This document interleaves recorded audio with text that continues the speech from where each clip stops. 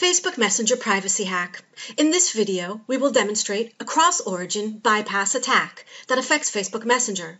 In the example we share, the code representing the vulnerability is planted in a malicious ad, but the code can be planted anywhere on an external website controlled by the attacker. This particular attack begins when the victim visits a news website where they are greeted by an innocent-looking ad carrying the code. Even if the victim never clicks on the ad, she is infected simply by opening the web page. Now, when the victim opens Facebook Messenger, all of her messages will be sent to the attacker. The victim accesses her Facebook account, opens Messenger, and begins chatting. The computer screen of the second chatter is visible to the right.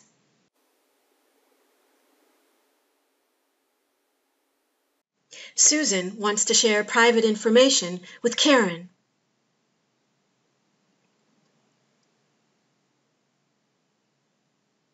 In the meanwhile,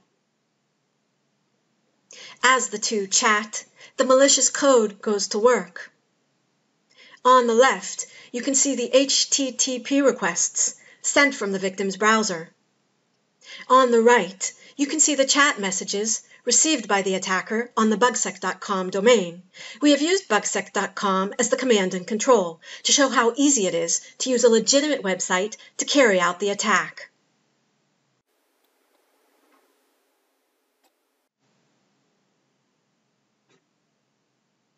The malicious code is now sending the messages to bugsec's logging page.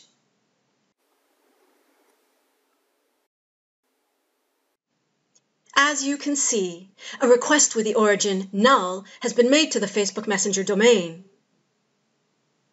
Facebook replies with access control allow origin for the origin null.